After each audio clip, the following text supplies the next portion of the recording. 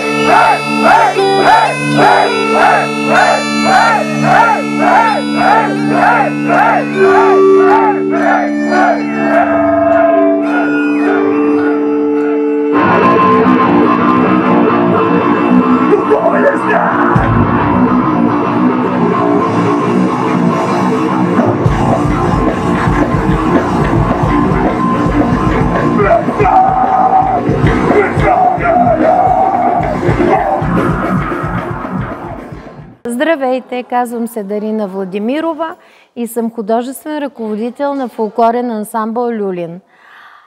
С ансамбъл Люлин работя от 20 години и повече, 22 години. Той е основан 1986 година. Завършила съм Националното хореографско училище, след това Институт за хореографски и музикални кадри в град София и след което съм завършила Московски государствен институт култура в град Москва. Катедра хореография при известния режисьор и хореограф Смирнов. Върнах се в България, за да се срещна с тези прекрасни деца, за да дам някаква основа от 3 годишни до ден днешен с тях.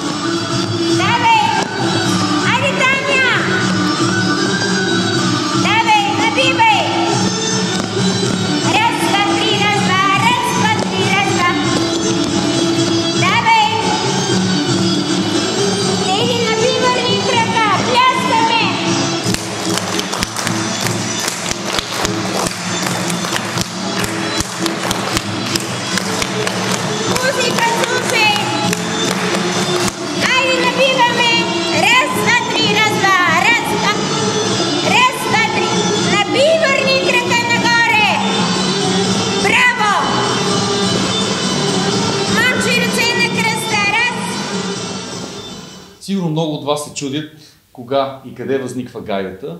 Тя е един изключително стар и древен инструмент. Така, родина на гайдата се счита Югозападна Азия. Гайдата е част от лингвалните духови народни инструменти и е позната и в България в различни части, като най-общо се дели на ниска и висока гайда. Каба гайдата, тя е с значително по-голям мях. Гайдоницата, място откъдето се свири, където излиза тона е с формата на лула. Ручилото, което има един носещ нисък тон, е с 3 или 4 сегмента. Родопската гайда звучи меко, има бавни мелодии, доста тъжни на моменти, докато джура гайдата, тази, която държа в ръцете си, позната е в Тракия, в Добруджа, в Североизточна България и в Странджа.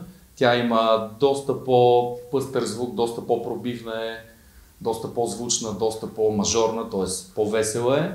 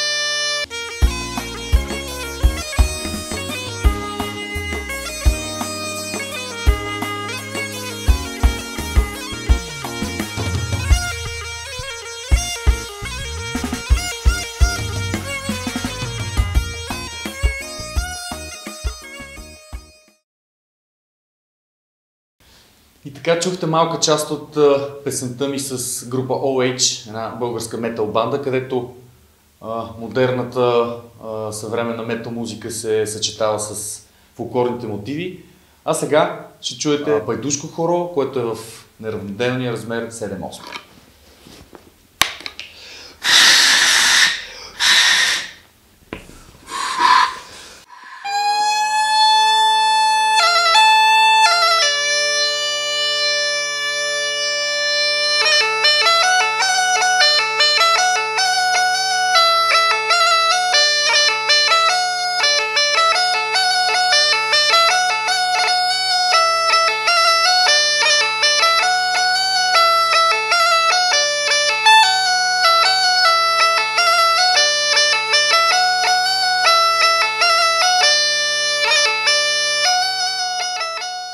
Днес с вас ще разучим пайдушка четворка. Хоро от Северняшката етнографска област. Стъпката означава куцане. Оттам идва и наименованието на хорото. Пайдушко хоро. Сега аз ще ви покажа хорото. Ще го преброиме. 4 такта е пайдушката вляво. 4 такта подскок, кръстосвам, подскок, кръстосвам и 4 подскока по посока на хорото. Нали така? И 1, 2, 3, 4. Подскок. Кръстосвам, подскок, кръстосвам. 1, 2, 3, 4. Има в хорото деца и ръце. А именно 1, 2, 3, 4. Подскок. Кръстосвам, подскок, кръстосвам. 1, 2, 3, 4. 1, 2, 3, 4. Подскок. Кръстосвам, подскок, кръстосвам. 1, 2, 3, 4. Хайде сега с музика. Раз.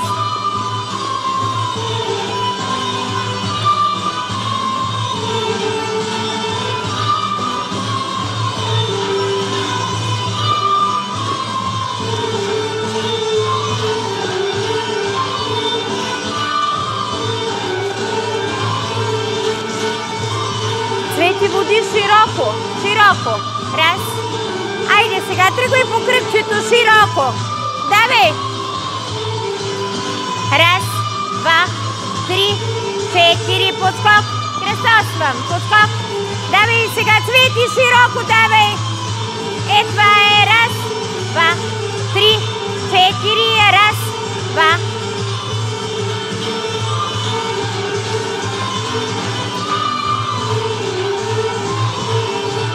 Раз, 2. Давай, давай, движи хорото, движи го. По-широко.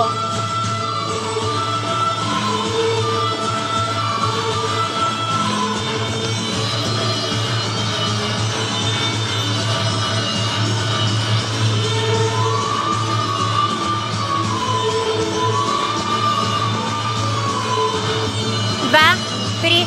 Много се събрахте. Дайте ширина на хорото. Ширина. 4. Раз, 2, 3, 4. Раз, 2, 3, 4. 1, 2, 3, 4. Раз, 2, 3, 4. Подскок. Кръстосвам. Подскок. Кръстосвам. Раз, 2, 3, 4. Раз, 2, 3, 4. Раз. Давай, Раде. Подскачаме. Раз, 2. Добре. Обърнете се към камерата.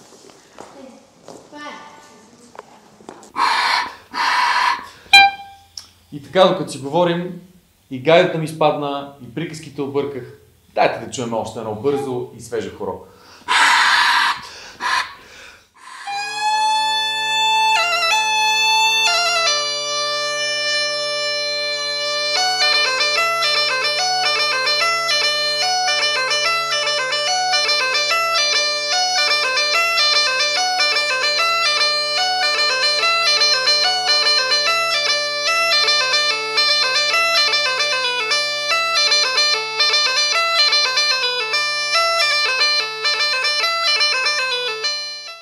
В момента вие сте облечени в сини софийски костюми, но знаете, че София също попада в Шопската етнографска област. Така че хорото се играе и в Шуплука, и в Граово. Затова се нарича Шопско или Граовско хоро.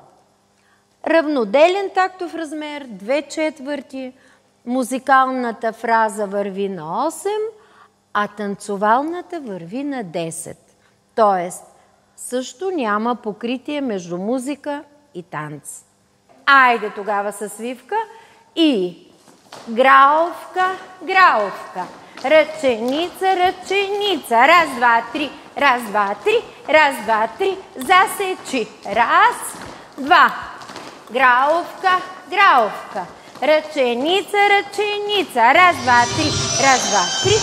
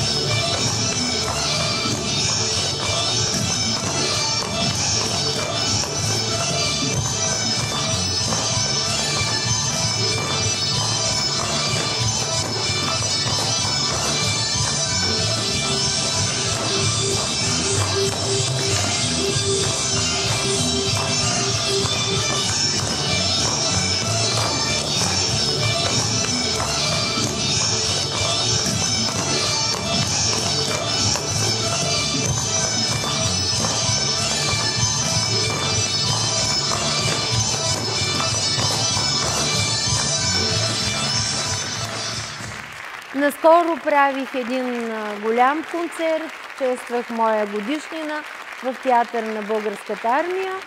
Там изкарах на сцена около 150 деца и младежи, и танцори. Аз не мога без деца, без младежи, те не могат без мен. Така се чувствам млада и се съхраних до ден днешен. И така, скъпи приятели, това беше моето участие в днешното издание на Хвърчащата класна стая. Ако ви е харесало и искате да се насладите повече на българския фолклор, заповядайте в България. Благодаря ви.